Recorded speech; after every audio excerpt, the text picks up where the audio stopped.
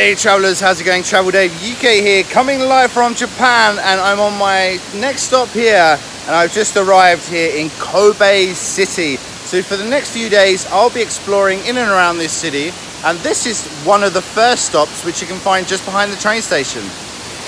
Sorry for the noise, but it's definitely worth it. Look at this beautiful waterfall. Okay, let's go and explore Kobe.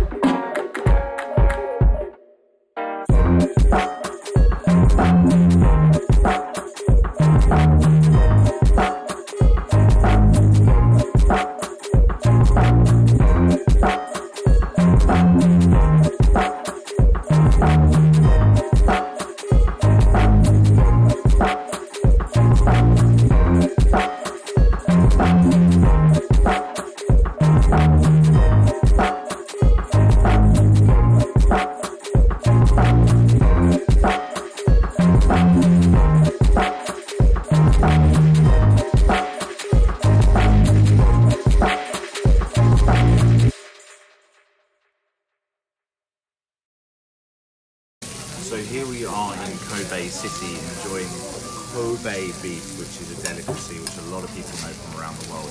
So this is the restaurant MISONO, which you can find in Kobe. So you come up in an elevator and you get a nice view over Kobe City during the night time. Also you can come here for lunch. But it's also the home of teppanyaki, which is wonderful to watch the chef in-house cook your meal in front of you, enjoy all these beautiful tasty Japanese food. But to have Kobe beef in Kobe, that is an experience in itself. So shall we tuck in? This is our lovely chef, by the way. He's been preparing all the beautiful meals for us. And look at the colour of the meat is amazing. Here we go. Kobe beef.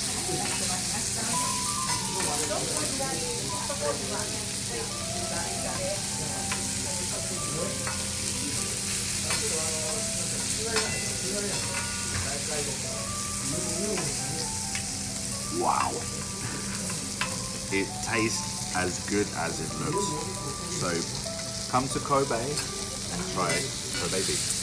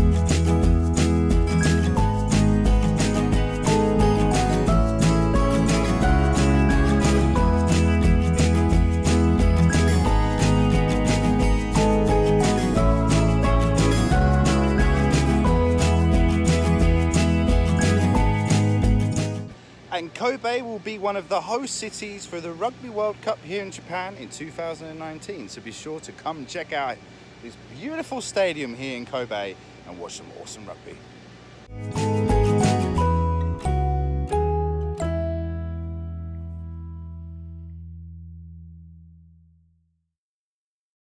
We've traveled a little bit outside of Kobe City to come here to the Sake Visitor Center to learn hopefully a lot more about sake, how it's made, how the barrels are put together, and also try a little bit of sake as well.